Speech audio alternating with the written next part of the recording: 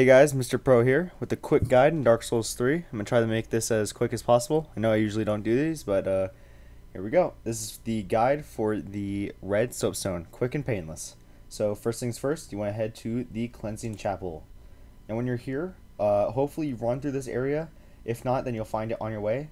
But out there are those people begging down in front of an Estus shard. Either that or it's never, I can't remember. But you'll have all these shortcuts open, at least hopefully you do. You're going to go through the left one. You're going to run along here. You're going to take a left, and there's going to be an elevator here. And don't worry, that door will be unlocked when you open the shortcut. You can open it immediately. And we're going to go up here. Now, the red soapstone is just like the normal soapstone, except you can place it down and people summon you to fight them. So it's good for fight clubs and stuff like that. And you don't lose any health, and you keep all your Estus flasks. So you're going to walk around this corner, and instead of hopping down, you're going to turn, and you're going to go around here, and you're going to go up the ladder. It's funny because today I actually just beat Dark Souls 3, so this is actually pretty quick for me. Okay, and there's this guy here. I'm just going to get a little backstab on him, just for fun. I really don't have to, since everyone in here is already one hit. I'm going to use one spell.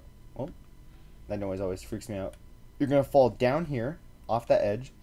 Now I'm going to use a spell here. I'm going to use Spook, sorry.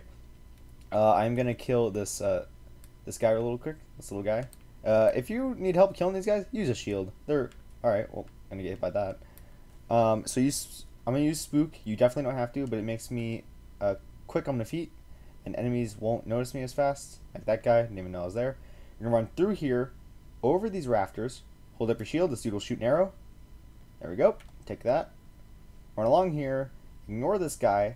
Get on this edge and walk as close to the edge as possible and fall down onto this platform here. There you go. Now you're going to take another roll off of here and fall down here. I'm going to heal real quick because I'm not embered at the moment. Okay, now you're going to see this slime dude launching shit at you. Okay, you're going to run to him and take a right up this ladder. Okay. Now when you walk in here, you're going to see two things. You're going to see him and you're going to see him. Now, see right there, right where my head is, sorry, so all these guys are going to ambush you, but I'll actually walk over to the area, if these guys don't completely annihilate me. Right here where all these notes are, there will be a man standing here shooting spells at you. When you kill him, you will get the red soapstone. And then if you go in here, if these guys would stop hitting me, and you open these doors, there is a bonfire. And this person right here is Loretta, I think her name is. And that's how you get into the Loretta Bones faction. And this is the one that invades people, and you get the... Oh god, what did I get from her? Oh, this is the person that can change your levels, and you can redo your appearance. And I don't know why she's alive right now, actually. I killed her randomly. But I hope you guys enjoyed this tutorial on a quick and painless guide to the red soapstone. See you guys later. Peace.